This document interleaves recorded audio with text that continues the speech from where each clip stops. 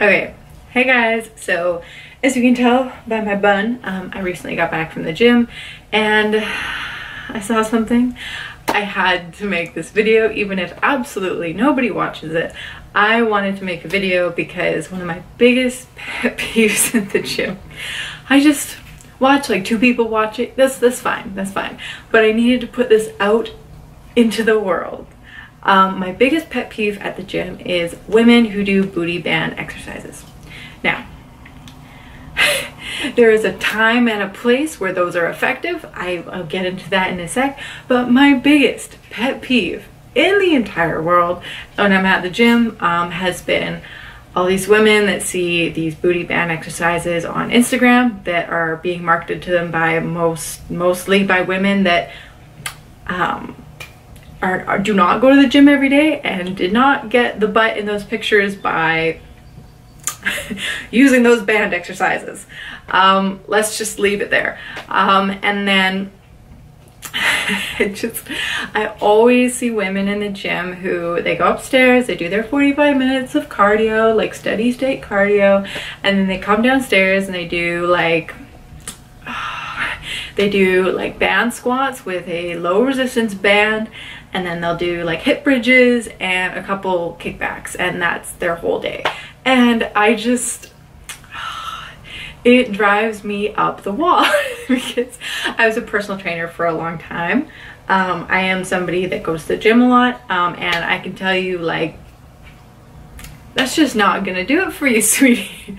It sucks because, like, I don't like laughing at new people in the gym, you know. It's sort of like, I love that they're there and they're trying, but I see these women who are there every day and they do these booty band exercises every day, and they go for years to the gym and their ass looks the same, like. And I just want to put out some better information into the world on how to grow your butt, because I can't stand it. I can't stand it. All right, so first of all, a lot of the women who market their booty building plans online have to put something different out there so that you will buy their plan.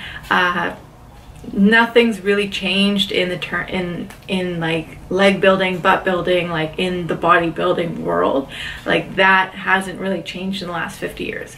Your squats, your deadlifts, your lunges are going to be the best things to build your butt. Like, just, they are. But because they want to get you to buy their plan and follow their page, they want to show you like weird different things and things you might not have thought of. It was the weirdest thing, oh my goodness. And stuff like that. So a lot of those things are not actually stuff that those women do on a day-to-day basis. If they have a great butt and they built it through hard work, they are probably sticking to those 3 main things, and they are doing a bodybuilding style leg day program for their butt. I'll get into a bit like some of my favorite things to do for my butt, but those girls are usually not doing those 4 moves for your butt that you see in the magazines. I'm just saying. Right, so ways you can actually build your butt. Now, this is what I want to get out into the world. It's a muscle, you have to train it like one. You're not going to get anything from doing high volume, low weight kind of things. Like, body weight squats are great. You can get a burn in your legs from body weight squats, but the best results you're going to get is from training training your glutes like a muscle. So if you're a man and you want to grow your biceps, what are you going to do? Okay, you're going to lift heavy weight. Okay, you're going to lift heavy weight and fatigue the muscle, and then you're going to follow that up with some like low weight, like literally stuff that you can only do 5 times and you die. You're like on the last 2, and then you're going to follow that up with some supersets of some things that are like, maybe you'll do a couple different, maybe you do bicep, you can't really see me, bicep go this way and this way and this way, to try and just really fatigue the muscle and get the different parts of the muscle and work it a different way. Now, you would do for all your other stuff, like I usually recommend doing like at least 10 reps, so like 10 to 15 reps for everything else. But your main thing, your muscle building things, should be in the lower rep range. That is how you grow muscle. okay? And you should apply those same things when you're trying to grow your butt. So when you're doing squats, you want to do heavy squats. When you're doing lunges, you want to do something you can do like 8 times tops, okay? Deadlifts, same thing. You want to do heavy weight is going to be the best way to shock your system and make sure that you are adding on as much booty as you can for your time in the gym. Okay, that's just the biggest one there is. Secondly, nutrition really matters. So if you are on a low carb diet or a very low calorie diet, it's gonna be hard, okay? Aim for a maintenance diet, like something you can kind of maintain and still, you know, still make progress, but not anything really drastically reduced calories or anything like that. You want to make sure you have energy in the gym for your leg day and your booty day. But the biggest thing nutrition-wise is actually, the biggest thing nutrition-wise is to have carbs after your meal. I could do an entire dedicated video on why this is the case, but carbs are going to be the most anabolic stimulant that you can have. And what that means is, all right, I'm gonna spare you the details metabolism-wise, but when you exercise, you induce micro tears in the muscle, and it's not protein after the workout, actually. It's carbohydrates. So when you have carbohydrates after your workout, your insulin levels are going to spike to take those carbs into your muscle. Bringing carbs into the muscle is, and that spike in insulin is the biggest signal your body can have to build. So if you want to maximize your time in the gym, definitely make sure you are having something with carbs after your workout, just to make sure that none of that is going to waste. Now, I see so many women on the Smith machine. Smith machine has a time and a place. If the squat rack is full, I've used it before. Sometimes if I'm really trying to just like do as many exercises as I can and like fatigue the muscle as much as I can, I will do my squats, my other things, and then Smith machine is one of the last things I'll do. But notice the order. So like the Smith machine shouldn't be the main way you do squats, because you're missing out on a lot of the stabilizer muscles, and a lot, you're just gonna get a nicer butt from doing squats with a regular barbell in the cage. It's just how it is. Okay, so I see so many women on the Smith machine and they don't squat parallel. They look like they think they're squatting parallel, but they're not even close, okay? You want to squat as deep as you can. That is going to recruit the entirety of your glute max, which is the big part of your butt cheek, and then as well parts of your glute min and medius, which is the smaller muscles under your butt, under your like butt cheek. It's part of your glute muscle. Okay. So I always see people going like not even to parallel, barely to parallel, and why that's bad is because you are mostly doing quad work at that point. The glute activation you have is very minimal. So by going way deeper, you are going to get way more butt for every rep that you're doing, if that makes sense. Yeah, if your butt is not sore at all and it's always your quads, you're probably not going deep enough on your squats, or your accessories suck. Your butt should be sore the next day. All right, so heavy weight on squats and Smith machine if you must, but after regular squats. All right, and go deep on those squats. The other thing is you want to train your hamstrings. All right, now this might be not intuitive to people, but the bigger your hamstrings are, the more it kind of acts like a push-up bra for your butt cheek. Okay, so your hamstrings actually, I mean, I won't get into the insertions and origins of all the muscles in your body, but your hamstrings are going to sit underneath they're going to end underneath your butt cheek. So the bigger your hamstrings are, the more your butt is gonna do this, if that makes sense to you. Also, the more jacked your hamstrings are, the more your legs are gonna do this, which is gonna in turn make your butt look bigger than it is. All right. That's the thing. So main exercises should be your squats and your deadlifts. The best my butt has ever looked is when I'm doing lots of those two things. And then stiff-legged deadlifts are really great for hamstrings as well. Like hamstring curls, very awesome. You can do stiff-legged deadlifts with the barbell, with dumbbells, stuff like that. I have a separate dedicated video on all my favorite butt exercises. Now, okay, lunges. Everyone hates them. Everybody I've ever personal trained hates lunges. They are the best thing that you could do for your butt. You can do them a lot of different ways. You can do them standing, you can do them walking, you can do them with your back leg on something like a split squat. You can do them in the Smith machine, you can do them with dumbbells, free weights, whatever. You can do them a lot of different ways. And lunges are just amazing for your butt.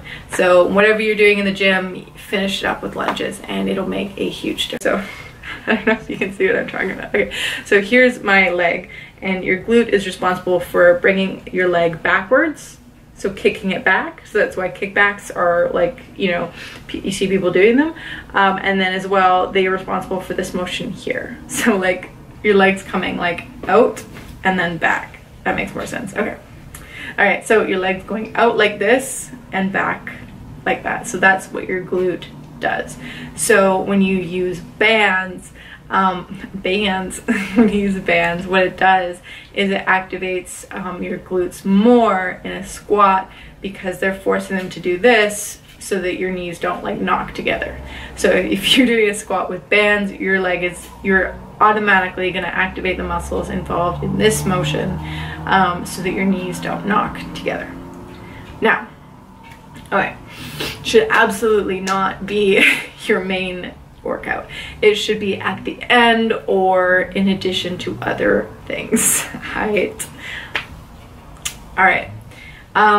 You can do them doing band exercises. You can make your hip thrusts much more difficult by adding them on, but you should still do things with weight like on them. Absolutely.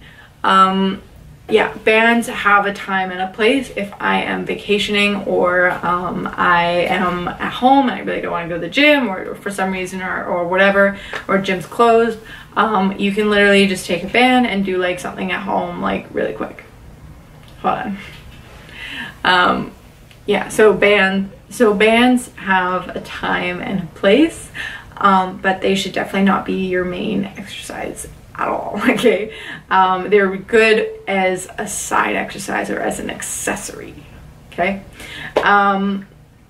let's just leave it there. Oh man, it's getting to the point where so many women see all these Instagram models that are promoting their things, and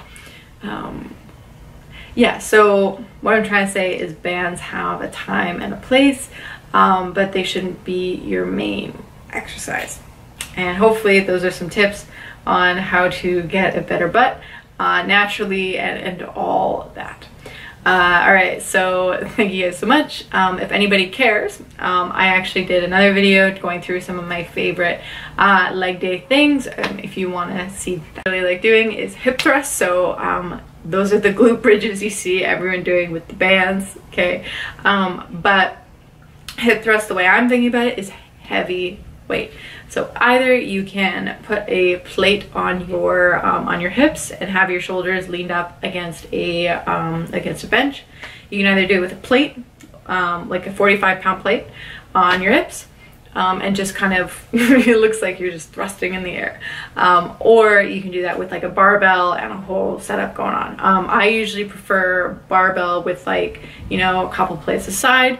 The point here is that you want to do it heavy. So if you can do 10, up the weight, and that comes back to you want to train it like a real muscle, right? Hip thrusts are probably the best way to isolate the glutes. I would have them, I don't do them all the time. I think lunges and squats are definitely the best things for your butt, but they are the best isolation exercise, absolutely. The other thing is variety, so don't do the same thing every single week. You really want to change it up. So one week I'll do, like, I usually start with squats, and then I'll do, so some days I do really heavy squats, like a 2-rep max all the way, and lots of warm-up and drop sets. And some weeks I'll start with squats that are way lighter, that are like 8 to 10 range or whatever. And some days I'll do like a 15 rep range with like just a plate or something like that. So definitely change up your rep range and change up your routine. So most of the time my routine kind of looks like this. So I'll have squats, heavy squats. I'll do stiff-legged deadlifts, again heavy, to the point I'm struggling, it feels heavy. And then I will do stiff-legged deadlifts with dumbbells, okay, as opposed to a barbell. And then I will do goblet squats or something else that's squat related, usually goblet squats with a band. And I'll get to where you want to use the band in a sec. And then I'll go into doing hamstring curls, leg extensions, and then I will always, no matter what, finish up with lunges. So I'll either do lunges third or last. Sometimes I do lunges in the cage. Sometimes lately I've been really liking we have a track by the gym, and I will just finish it up with one I'll just lunge the entire track, which sounds it's so much easier than it is. Or I'll just take the 100 meters, like, you know, the 100-meter dash lines, and I will just lunge that 5 times, and I will leave and I will literally stumble up the stairs. If your legs are not sore, you are doing it not right. Thank you so much for watching, guys, and I will see you on the next one. Bye.